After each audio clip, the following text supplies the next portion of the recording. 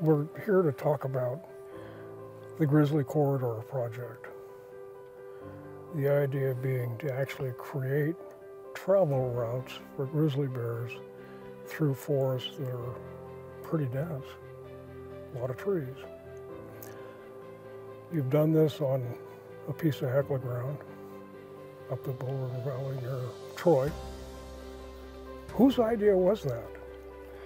Well, the Hecla project originated from a conversation I was having with Doug Stiles when we were talking about firewising their properties in Montana. Mm-hmm. They own a significant amount of acreage here, and they're wanting to be a good neighbor and making sure that, that their properties, the fuels are treated on it, but Hecla being Hecla, also wanted to see if there was anything above and beyond they could do while we were treating their property.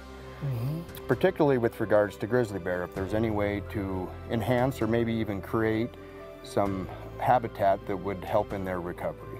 And so Chaz came to us and said, hey, you guys should probably really thin this. I'm like, yeah, we should. And you know what we're trying to do here. Our goal for the facility was wildlife.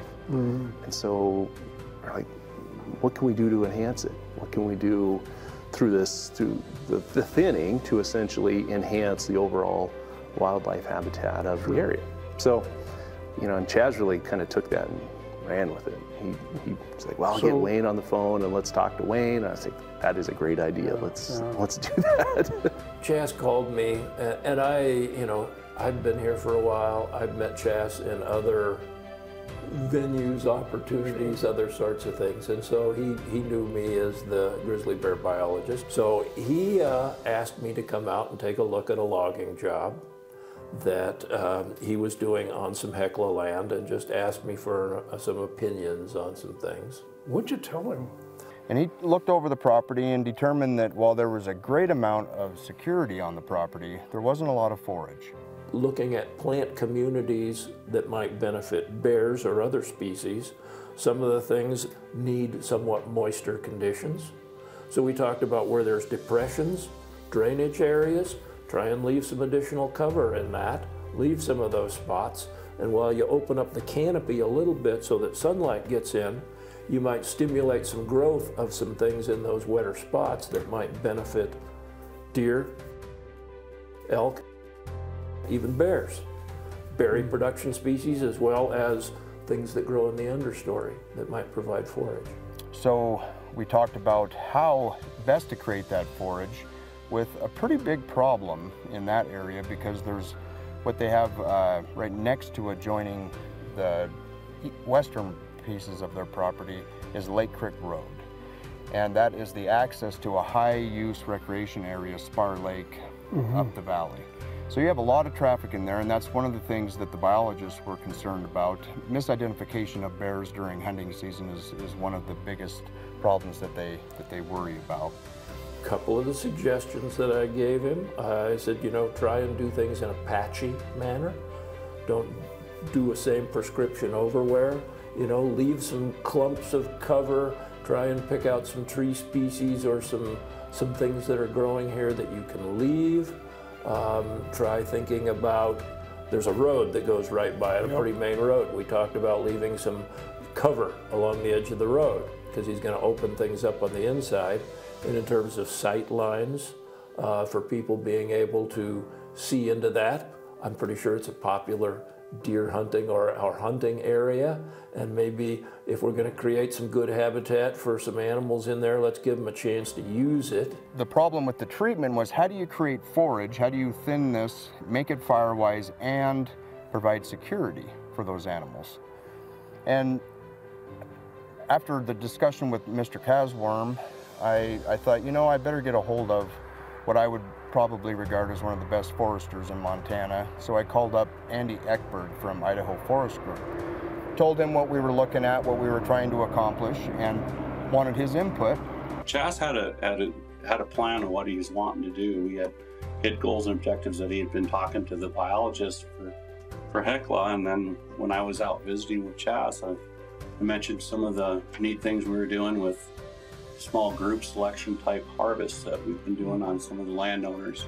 It'd be like thick areas, thin areas, and open areas intermixed, and type of group selection. And what Chas was talking about with the Hecla mine properties is, with the grizzly bears, they were concerned about some of the, it's a high use recreation area where they're talking because you have the the Spar Lake up there. Mm-hmm. So they wanted to create some habitat, but at the same time keep it some wildlife security so that the bears could have good use for some of the habitat we could create through logging, but at the same time not open it up so they lose the security of the area, from the road and such. When Chas was explaining to me how the mine wanted to use timber harvesting to increase grizzly bear habitat, absolutely, that's when I mentioned it to him. We'd love to be involved with that. And he was excited about it, excited to work on something like that. So he showed up with a bunch of rolls of ribbon and a couple cans of paint and spent a day marking and ribboning off areas, exclusion areas, and opening up areas, identifying leave trees, that type of thing. Did a couple acres of the couple hundred acres there, and then we used that as a template to treat the remaining acres. We knew we had to do some thinning there. I mean, it was so overgrown. Yeah.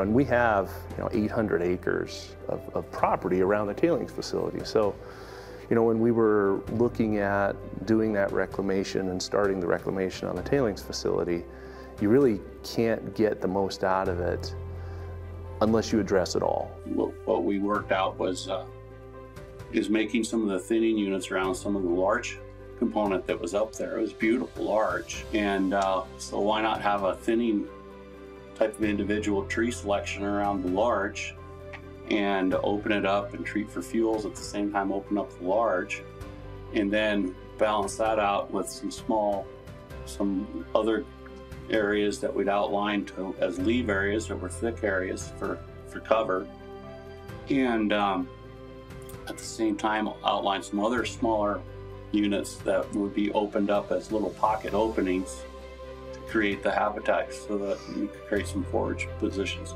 But Chas had talked to the biologist, and he had relayed to me what they were talking about, making some openings, and that's where I suggested kind of the group selection type of scenario, because I've been using it quite regularly on private landowners.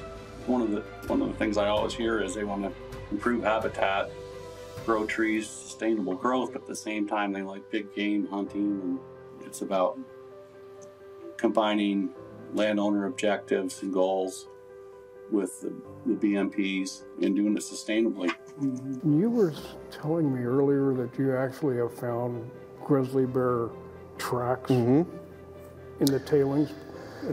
Yeah, during when Troy Mine was operating, and this kind of goes back to that wildlife corridor concept, right?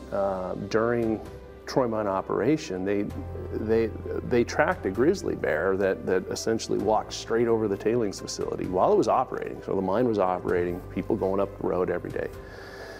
And you look at this collar data, and they had released, I think Fish and Wildlife Service had released a grizzly bear, a female, up by Spar Lake. Tracked her across the tailings facility up into Glacier, tracked her back across the tailings facility up over to Spar Lake, and we have pictures of her paw prints in the wet tails. It's pretty cool and not something that you would expect. That's on top of the elk and the deer and the moose and the western toad, which is a kind of a species of concern that loves that area for breeding. That whole area is just teeming with wildlife. It's really definitely a mosaic approach to the management, with some may call it edge effect cuts or shaded fuel break type of prescriptions. I would say it's kind of a hybrid of the two from my perspective, and we would also create openings in areas, little regeneration areas that had good soil and was likely to grow some of the legumes that, a little down lower and more in the riparian areas.